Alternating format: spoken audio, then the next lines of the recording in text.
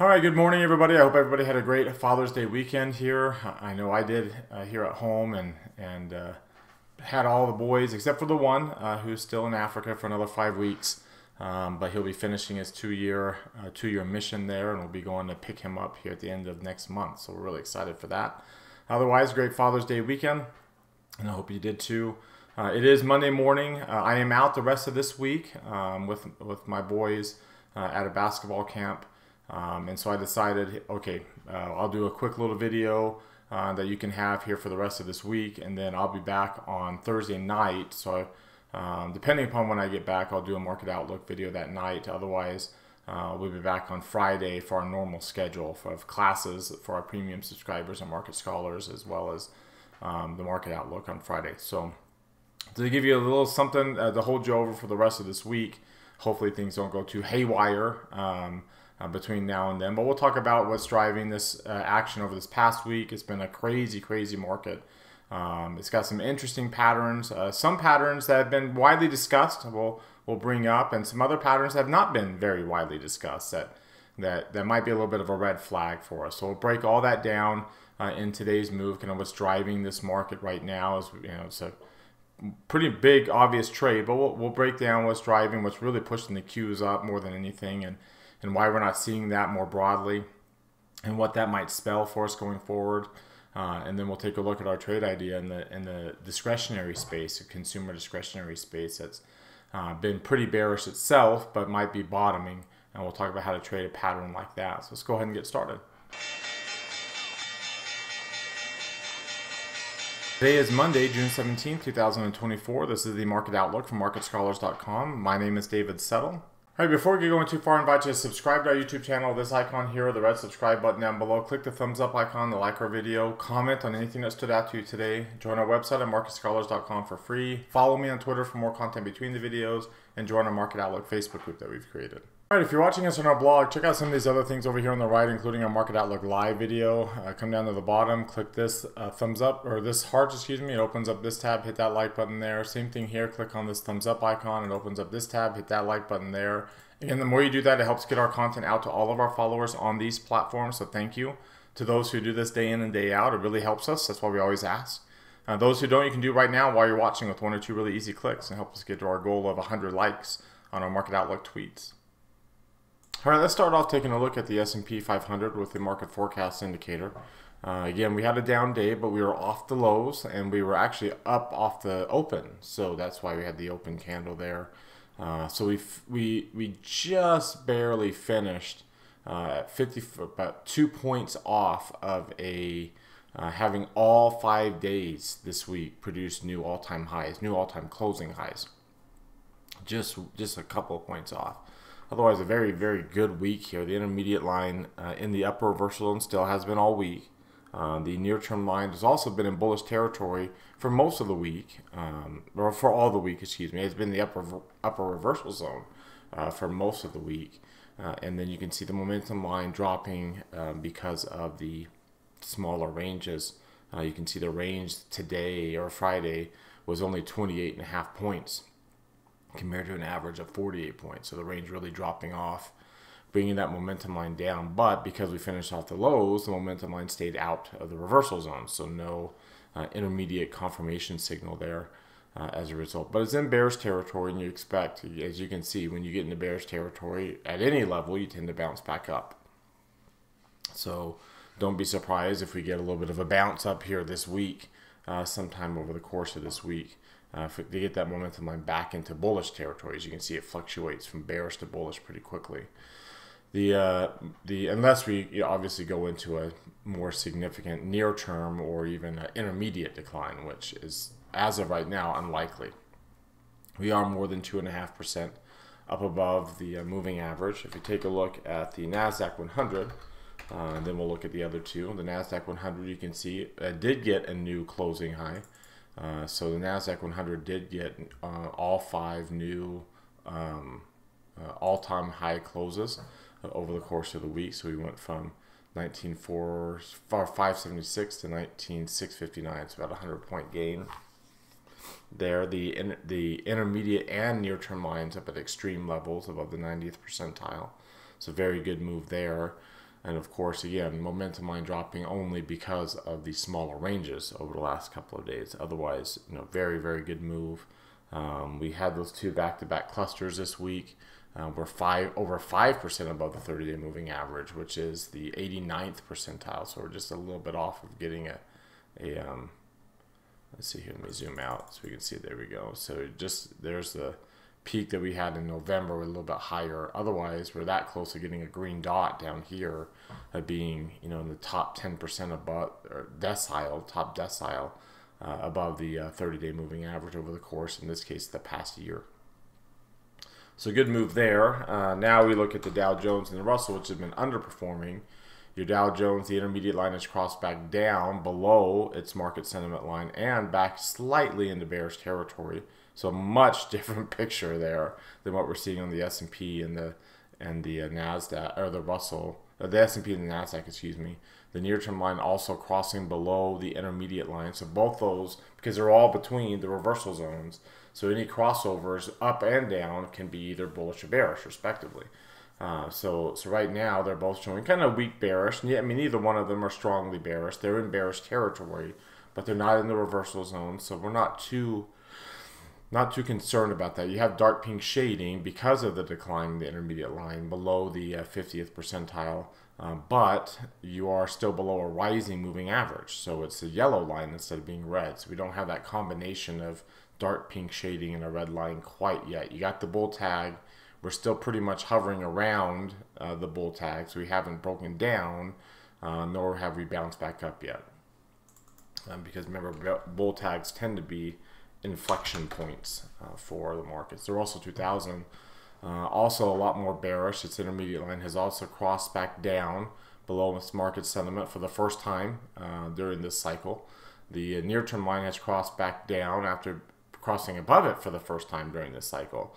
It has crossed back down below us, back into bearish territory, and you're over 2.5% below. In fact, you're in the bottom 20%. So you're pretty, we haven't been below the moving average for that long, mostly over here, but especially over here, and here we are again now below it just by a little bit. And we do have dark pink shading and a red line for the Russell 2000. So a much, much different picture when you don't have NVIDIA in your index. And for the Russell, you also don't have Apple and Microsoft either. The Dow does have those other two, but they don't have the same weighting in the Dow as they do in the S&P because it's a price-weighted average instead of a market cap-weighted average. So you can see why these two indexes would be suffering more than the S&P, and especially the Nasdaq 100, where they make up a large percentage of those particular indexes. Here is the weekly market forecast, very strong. Intermediate line, near-term line up to very strong bullish levels. The momentum line still at pretty strong bullish levels too. I mean, that's how close we came to another cluster on the S&P 500 on the weekly version. We're 8% above the moving average, so pretty strong chart there. The Nasdaq 100 did get a cluster over the course of this week, so very strong move higher. This is, the fourth cluster since the last bull tag, and the fifth cluster since we turned bullish on this trend. So it's good to get a cluster when you're very first starting, when the intermediate line is has either just crossed or has just barely, is right close to the crossing above the 80th percentile. We got one over here as well after the bull tag. And now we're getting quite a few clusters. The near term, the Nasdaq is pretty strongly bullish here, 11% above the moving average. You look at the Dow Jones, again, you see a different picture, right? We've been down for the past 4 weeks, 3 of the past 4 weeks, and barely up that third. The intermediate line is dropping, but at least it's still in the reversal zone. Your near-term line is still in the process of bouncing from bearish territory, so that's actually a pretty decent sign for the Dow, leading to the potential for a good week here. And then you can see your Russell 2000 it doesn't have light pink shading, but you can see the yellow line as we barely cross a little bit below that moving average there. At least we will be below the moving average at the open. We'll see if it stays yellow by the end of the week. The near-term line and momentum line are very strongly bearish. because of the move off of the high of the week. So again, that level of bearishness in the near term would suggest that the intermediate line is going to make a run out of the reversal zone. And again, pink shading in the yellow line, if we end up getting that by the end of this week, because it could happen depending upon how low we go. But we could get light pink shading in the yellow line. That would be, again, the bull tags that typically lead to, the intermediate declines on this chart, which would typically be kind of corrective moves more than just a pullback. The pullbacks are kind of these, like, where you're still above the 30-week moving average. The corrections tend to get below the 30-week moving average, as you can see COVID here, and then 2022, and even last year in 2023 we had a correction in the Russell, a very shallow one, but a correction in the Russell that we did not get in the other large cap indexes. In fact, we had oversold clusters on the weekly chart there last summer, and obviously in the S&P 500 we did not get oversold. We got a bull tag, but we did not get an oversold cluster, as the intermediate line didn't even get into the lower half of the chart. Got below the market sentiment line, but didn't get into the lower half of the chart before bouncing back up there the week of Halloween, and we're obviously been riding higher ever since. All right, let's take a look at the other weekly chart that we have here. You can see the nice little rally. We're in the top 10% now in terms of how far above the 40-week exponential moving average, which is our proxy for the 200-day. Where the size of the candle is a pretty good size above its 3-week average. So a good strong move there. Again, that's not the case for the Dow, as the Dow has been showing some weakness, and the same thing with the Russell, also showing some weakness below the 10-week. That's falling. PPO is falling. The candle size is negative, not too largely negative, but it's negative there. So you can kind of see the discrepancy between the major indexes. You see here too, 3 green arrows over here, not 3 green arrows over here. In fact, you're pretty darn close to 3 red arrows on the Russell 2000. You have a red line there on the IWM, and the Dow is got 1 red arrow, or 2, excuse me. You're below the moving average 2, and the stochastics is setting up for a potential phantom arrow. You can see the S&P and the NASDAQ, the stochastics is well in the reversal zone, so no phantom arrows there. The phantom arrows come when you turn over without being in the reversal zone. Either direction, you turn over without being in the reversal zone. So like these would be phantom arrows. These two wouldn't be, because they are coming out of the reversal zones when you get them. These tend to be can be more shallow, as you can tell. But obviously, if you continue below these lows, a phantom arrow can be pretty bearish, whereas a red arrow up here coming out of the reversal zone, can usually just lead to a slight little pullback, right? Kind of like what we saw here, and then you got a strong bullish phantom green arrow, and we're back to 3 green arrows. So that's kind of what we like to see. This is the pattern that we like to see, that we're just not getting on the Dow or the Russell 2000. You're well above moving averages on the S&P 500, and well above these. MACD, you can see, is forming a lower high point right now with the higher highs. Of course, your diamonds are trading below that point of control, which is pretty high up there. So your point of control in the S&P is pretty low. It's at the bottom of the 52-week range, way down there. That's not the case for the diamonds. The diamonds, the point of control is way up here. So you're really, really top heavy on the diamonds. And we've seen this before. Again, the path of least resistance right now, because of being below the point of control, is to the downside. And you are below the 8 and 17. They're both below the 30. The MACD and stochastics are at bearish levels. The same thing with the Russell, though it is still slightly above its point of control. So you do have some support there with the 200-day and the point of control being below the Russell. You can see the volume picking up down there on the declines for the Russell 2000. Let's take a look at the DMI for the S&P. Good strong bullish pattern here, up above 25 on the positive, well below 20 on the negative. So you have a rising ADX. IWM does not show that. Your ADX is very low, and both your positive and your negative are above 25, with the negative being higher. No surprise there. with the decline we've had in the last couple of days. Looking at the RSI and the CCI, very strong bullish levels for the S&P 500. Not so strong bullish levels. In fact, you could argue the opposite for the Russell 2000. Down below -150 on the CCI and below 50 and close to being below 40 on the RSI. So much different perspective here when you don't have NVIDIA in the chart. In fact, we'll take a look at this chart here in just a second.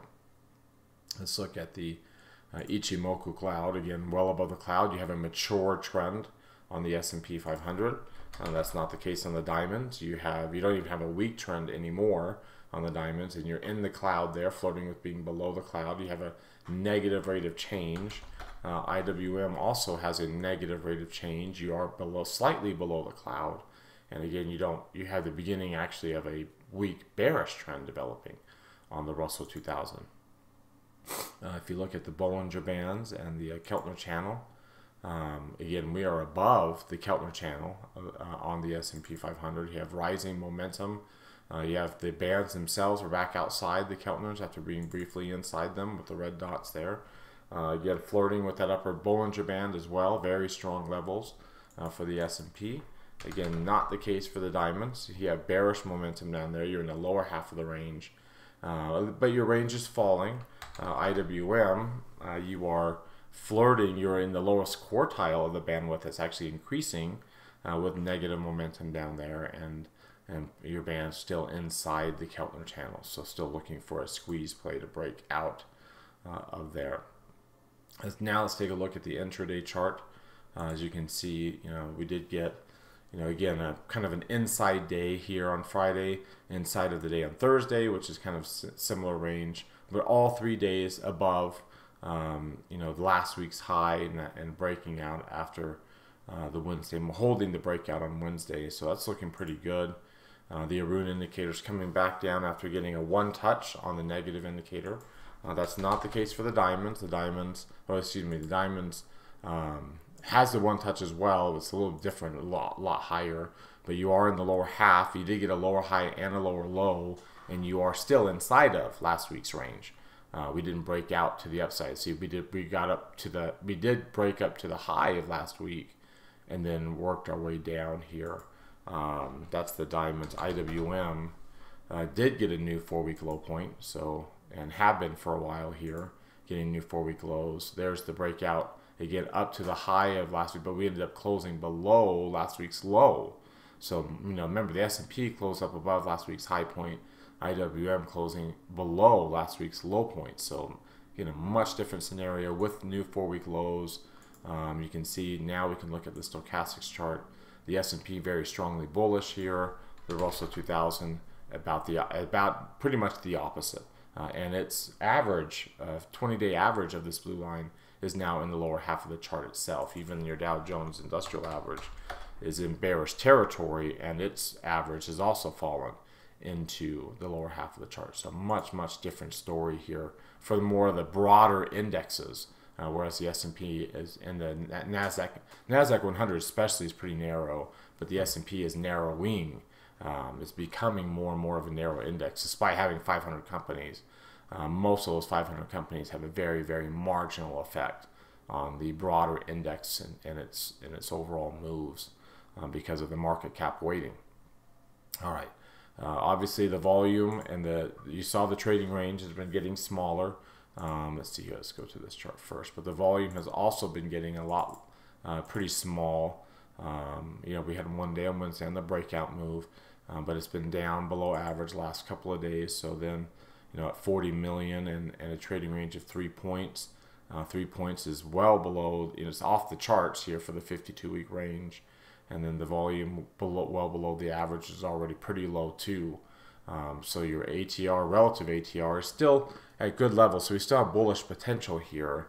Again, once you get below 80% or 0.8%, you tend to start to increase on the range, and an increase on the range coincides generally with some volatility in the index, and especially again with volume so low, an increase in the range and volumes would definitely be a sign of an increase in volatility. But volatility itself remains very low.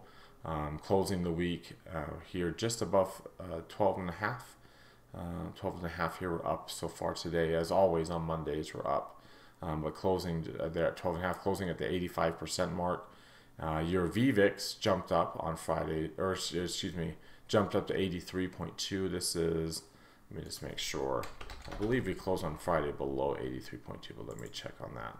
Yeah, so this is Friday we did jump up to 83, so a little bit of a jump higher in the VVIX to close off the week, because remember, being below, anything below 80 is extreme, and you can see the jump up, even if the VIX itself didn't jump up that much, has brought the 2-week correlation down to weak positive levels, not negative, but weak positive. Again, anytime you go negative, it tends to be followed by an increase in both of these, and we've been trying to, it's been trying to figure that out. You had a little bit of an increase here a couple of weeks ago, and we'll see if that plays out to more of an increase, which is more typical over the course of the next so many weeks. And if we take a look at the what's driving this action, you can see IWM has actually been down over the past 3 months now. It's got a negative return for 3 months, but that hasn't stopped a 10% gain in the Qs. Again, that is pretty much what's been driving this action. The dollar's been up over the past 3 months.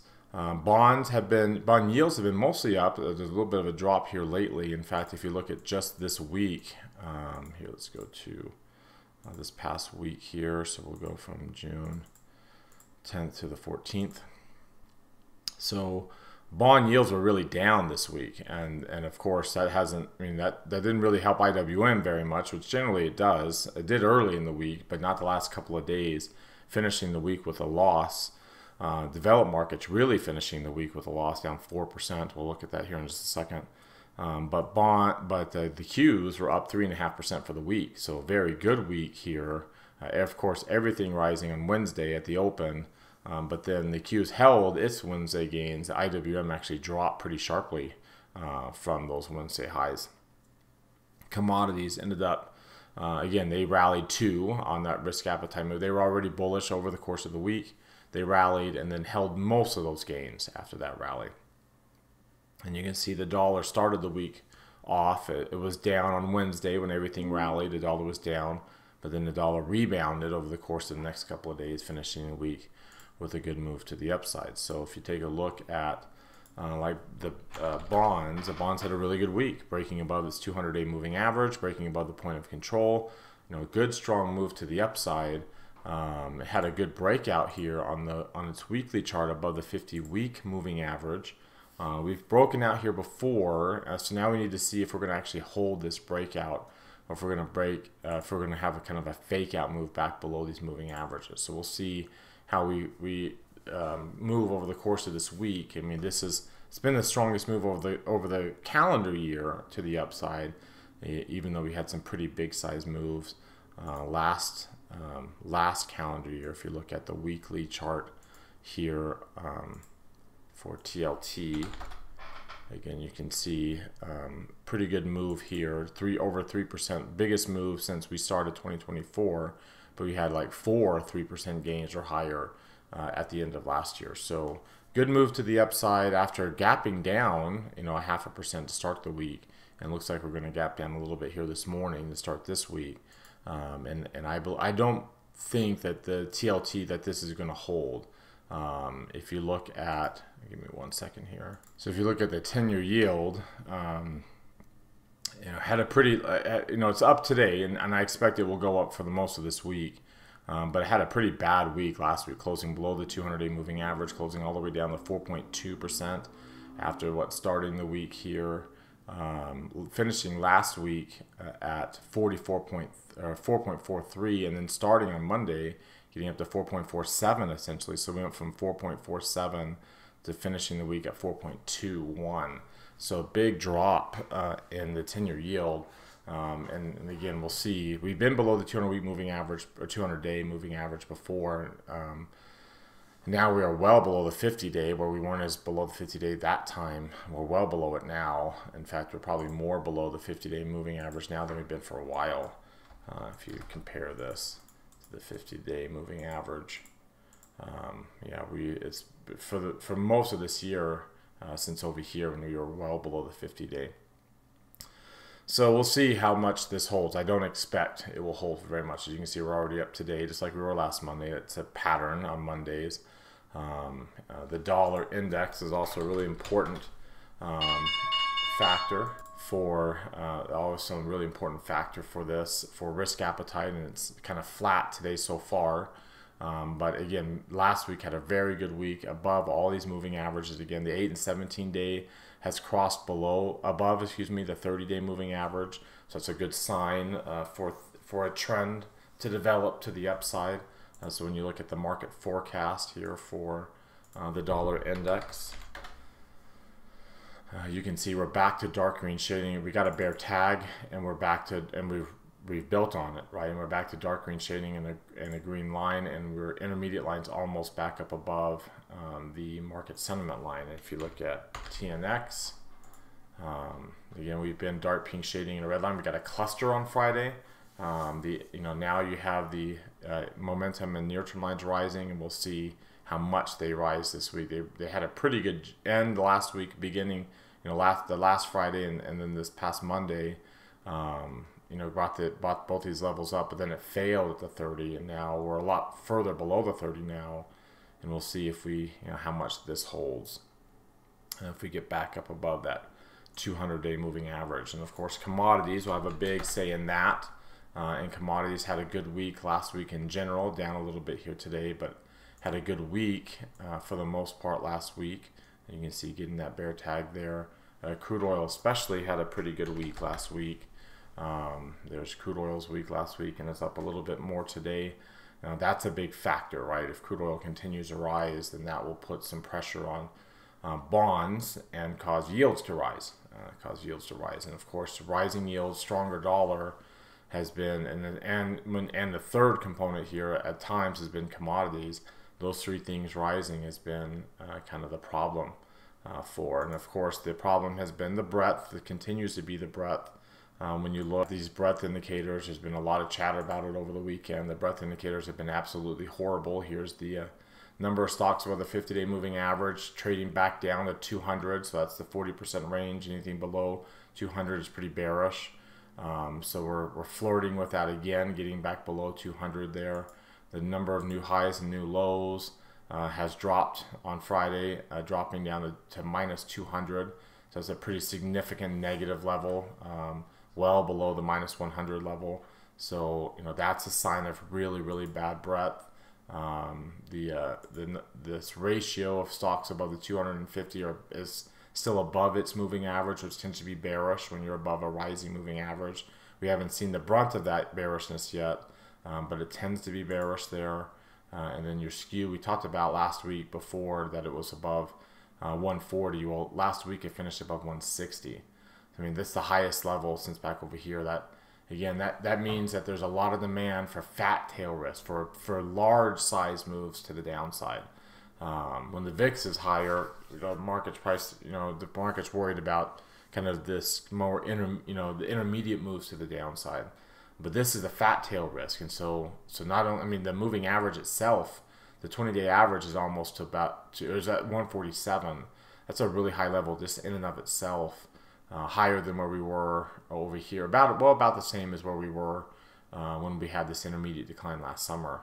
But 162 is the highest level we've had since the one touch over here at the end of 2023 during the convergence period. And then, of course, what we saw last in 2021 before we had our 2022 correction. So a big jump higher in skew. That is not necessarily the best thing that we want to see. And you can see as well when you look at like the McClellan oscillator over the course of this past week has been pretty negative. So far today, it's, we take it with a grain of salt. We're at minus 64. Remember, anything below minus 35 is trending levels. On Friday, we finished at minus 53. So pretty bearish breadth, even if we're still kind of relatively positive up to the upside. Very, very bearish breadth. In fact, the summation index now is well below 500, and you're going to be flirting with dropping below 0, which again is bearish when you're dropping below 0, when you have the summation below 0 here. So you can see it gets below zero during all these intermediate declines, and we're flirting with that again. So relatively bad breadth, and money flow has not been very positive either. We briefly got up above, we're barely, in fact now we're barely up above the peak, even if again we're well up above it on the price, and we're forming a divergence on the actual oscillator, the money flow index itself. So money flow and breadth continues to be a really big red flag for the markets here. And then when you look at like the sector rotation, I've shared this chart a few weeks ago where XLK was the only chart that was in the leading category. Well, here it is again, the only chart. So let's see here, let me just, if I can find where it was. So it's like right in this range, right where XLK for a while here was the only one, and that's when I kind of tweeted that chart. XLC was the only one in the leading.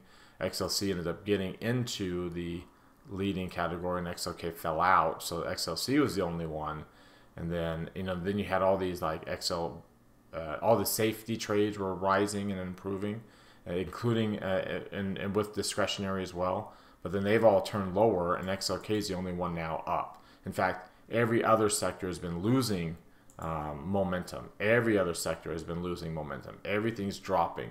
Some to the left, some straight down, some a little bit to the right, but every sector is dropping in momentum, except for, including XLC, now almost in the red too, except for XLK, which is, so I mean, again, we have just a very, very small portion of the index leading, and here is XLK itself and what it's doing over the past 5 days, and you can kind of see which companies are leading the way higher. If I were to throw on, I don't know if it'll let me do all of these at the same time, it won't. So here's NVIDIA, there is Apple, right, moving up to the right, and then of course Microsoft is right there, kind of flirting with being in the red zone. But those are your three biggest companies, and a lot of these chip stocks are in here too.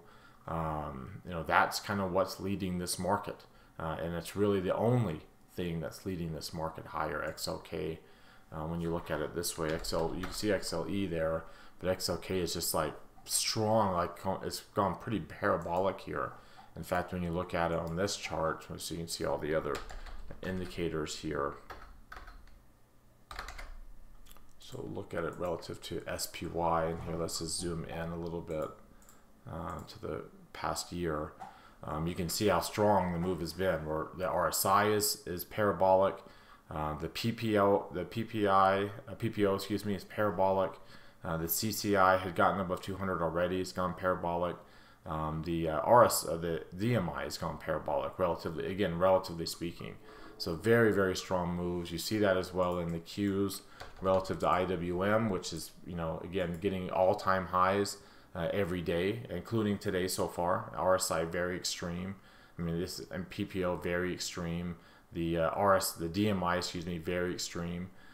Everything just very, very extreme on how the Qs have been performing relative to to these other indexes, and it's all been pretty much XLK and how it's been doing. And if you look at like industrials, for an example, industrials, which is another cyclical area, look how much it's been lagging the market. It's been getting absolutely destroyed on a relative basis. Even if it's not necessarily dropping on an absolute basis, it's getting destroyed on a relative basis. So here it is relative to the SPY.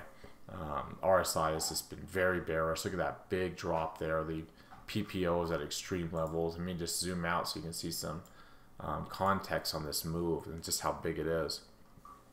Just a big, big drop here. Again, it outperformed during the correction of 2022, but it really dropped during COVID. And there are periods where it just really underperforms.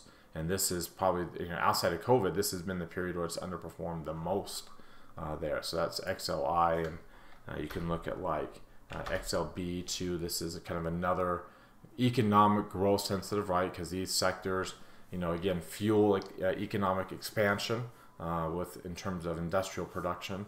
I mean, look at that. I mean, it's just been on this big sharp decline and continues to be. And And so it's been a technology race, and it's been a very niche area of the technology race, and this is why the breadth has been so bad, and this is why there's concern, right? There's legitimate concern for fat tail risk in the market if there's any kind of rotation, as there always is, right? Because you can see XLK doesn't stay up at these levels forever. It will rotate, right? It always does rotate. This is a sector rotation. It will rotate down to the left itself at some point in time. There's the weekly chart. Here's the daily. So it will rotate down to the left at some point, like everything else has been doing right now. So the question will be, when and how would that look like? Again, it's most parabolic move that it's had here in a while. When will it give up these gains and start to rotate lower? And how will the market be impacted when that happens? And you would expect it wouldn't be very positive, right? Because like I said in my classes over the course of this last week, those companies, Microsoft, Nvidia, Apple, they will not be immune to any kind of intermediate decline in the markets. In fact, they will be the leaders of that intermediate decline if and when that does happen. All right, for today's trade idea, we took a look at Target. Let's take a look at Target here, or at least this was Friday's trade idea. Target's been in the bearish decline.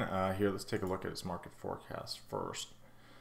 It's been in the bearish decline here. You can see it's got dark pink shading and a red line.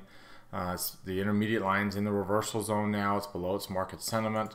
But you also see after getting this cluster on earnings, we've been up and down retesting that level, but we haven't broken through that level, kind of holding it for some support, potential kind of double bottom setting up in that area. If you look at its weekly chart, obviously you've been in some bearish trends. Again, same thing. You're below the 40-week moving average now, and even this week so far, this morning, you've got a lower close. How can you actually close even if you don't quite have a lower low point yet? If you look at the 3 green arrow chart, let's look at this one. Obviously, you have 3 red arrows. You are below the moving average. MACD is down. Stochastics is down on all of those. Looking at its DMI, here's the DMI for Target. You can see it's got a negative level, pretty strong negative level there. If you look at its RSI and its CCI, also at bearish levels too. But not strongly bearish, but below 40. Was below -150 down there. Looking at its Ichimoku cloud and the trend, you had a pretty decent mature trend already, and that's kind of why it's kind of hard to chase this to the downside when it's already been as mature as it is, ready to change, is already down there. And again, I like the double bottom, and I like the setup here. When you look at the Bollinger Bands where we are here. Relative to the Bollinger Bands, you can see the point of control is down here at the bottom. We're well below moving averages. In fact, we're kind of sitting on the lower Bollinger Band and the lower Keltner channel. The bands themselves are outside the Keltner channel, but the band width is dropping pretty sharply. So I want to take advantage of that, and the way we did that is by doing an iron condor trade for July expiration, selling the low 20 delta, so 135 there, 150 up here, buying 1 strike away for both.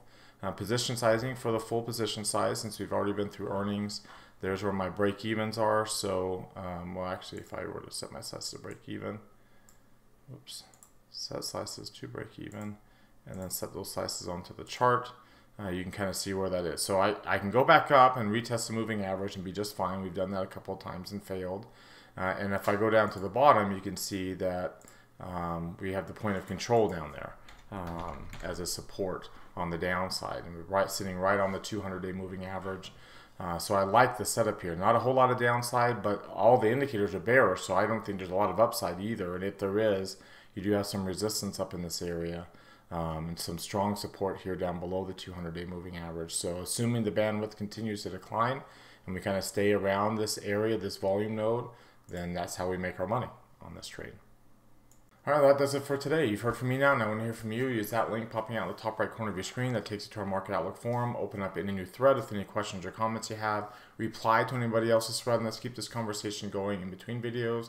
Again, thank you very much for watching. Remember, subscribe to our YouTube channel. Hit that thumbs up icon. Comment on the video. Join us at MarketScholars.com for free. Follow and like me on Twitter and Facebook as well. Have a great rest of your week, everybody. I'll be back on Friday So this will kind of give you an idea for the rest of the week, and then we'll take a look on Friday how the week went for the upcoming weekend. So thanks again. Have a great rest of your week, everybody, and we'll see you all then.